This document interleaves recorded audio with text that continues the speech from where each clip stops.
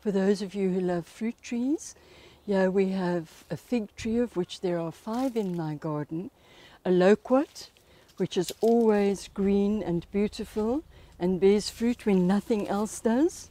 We have an apple tree, which has also had some beautiful apples this season, many quinces, and peach trees. This little peach tree has the most beautiful, rich orange peaches.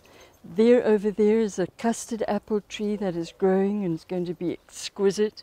Above us here is the almond tree, and she's now going into her winter garb. We have many lemon trees.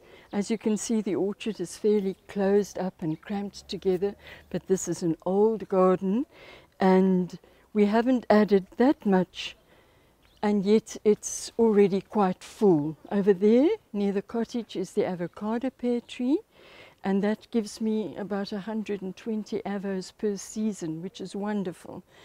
And on this side over here, the love of my life, which is the giant fig tree, and she is also losing her leaves now, but also keeps us in figs for about 3 months of the year. In general, just a beautiful wild garden, some herb plants over here. For those of you who like cooking with herbs, you're welcome to help yourself. And that's it, ladies and gentlemen, my garden. That was